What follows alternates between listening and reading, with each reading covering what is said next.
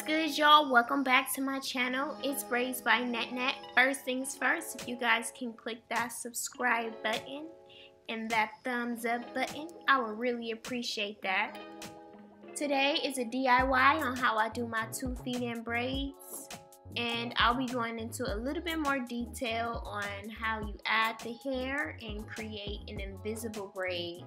Right now what I'm doing is that I'm parting down the middle, and I'm using some shining jam to give myself a little bit of a 3D effect in a more straighter part. I know it's kind of hard to part down the middle, especially if you're dividing into two. A big misconception about 2 feed-in braids is that they're really easy and it's kind of hard. It's like doing your eyebrows. They won't look exactly alike. They'll be like sisters and not like twins. Like my eyebrows that I have going on here, I was trying to do them. I am not good at doing my eyebrows, but I just wanted to look a little bit decent on camera since I haven't gotten my eyebrows waxed in about 3 months.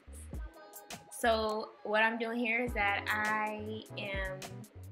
after I smooth out a little bit of my baby hairs, I'm starting off a braid, and I start off again as braiding about 2 times, and then I add some hair. Always start off with a little bit of hair. Never start off too much, because again, you want to give yourself an invisible braid and you don't want it to look too bulky, and yeah. So if you guys continue to watch, I will continue to show you all the amount of hair I'm using and adding into my invisible braid. And you all, please don't worry about your braid being as tight. At the end, I'll be showing you all a method that I use and many other braiders use to make the braid really sleek and neat.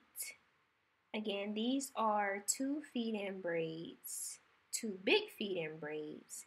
So just have patience and don't rush it. Cold, man.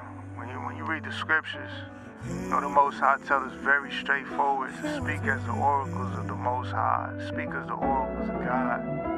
It's because of the dangers of our words. You know, we're speaking all kind of things that's evil. You know, we gotta be mindful.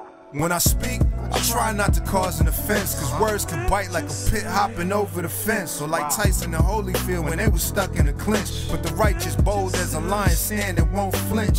See, every statement don't deserve a response. I'm still trying to get that down pat. Word to my moms, cause words count. Like the tax man in January, it accumulates to a blessing or something very scary. Life's like a journal, every word spoken is written. That's the division, the difference between righteous and wicked. Dudes rapping about letting they Beretta fly instead of using their words to uplift and edify. Once I keep the commandments, I would never die. The wicked's easily move like wind to make a feather fly. Cause words break up the best of friends, and the judge could crush your dreams with the stroke of a pen. Watch what you say. Proverbs 15:4. A wholesome tongue is a tree of life, but perverseness therein is a breach in spirit. Your words can make it break you. So you guys will be seeing me do this throughout my braid. I'll be taking some shining jam and putting it at the ends of my hair to smooth it out and to make sure that the braid continues to stay sleek. You can also use some leave-in conditioner as well. Boy, don't want it to remain filthy. Guard my ears, I refuse for the devil to kill me. What comes out the temple, it defiles men. Curse sin, Babylon, your destruction is sin. Fountains, either sweet or sour, there is no pretend. Your word can purge and let the adversary in. Humble self, speak truth, that's where you begin.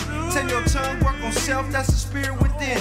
You dead eternally if your words speak lies. False witness will burn, eternal fire they lie. Deceiving the flock, leading them to raven wolves. Bits in horse's mouth we control and pull. For ships we do the same, our tongues we can't tame.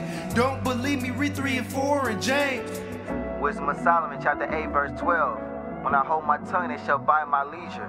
And when I speak, they shall give good ear unto me. If I talk much, they shall lay their hands upon their mouth. Moreover, by means of her I shall obtain immortality and leave behind me an everlasting memorial to them that come after. See, a wise man knows when to speak.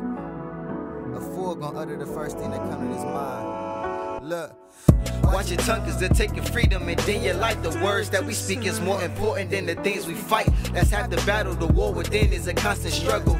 Tempers bubble, flexing muscles, consequences double. We double wrong, be shamefaced to become humble. Avoid snares and situations where you bound to stumble.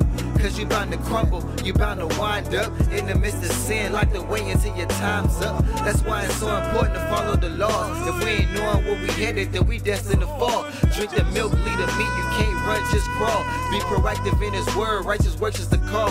Hey, to make the cut, we get cut and then we straighten up. Constructive criticism from the Father is enough.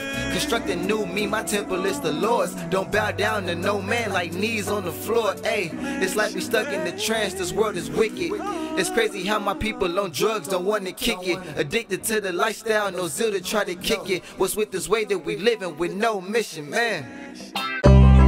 Thank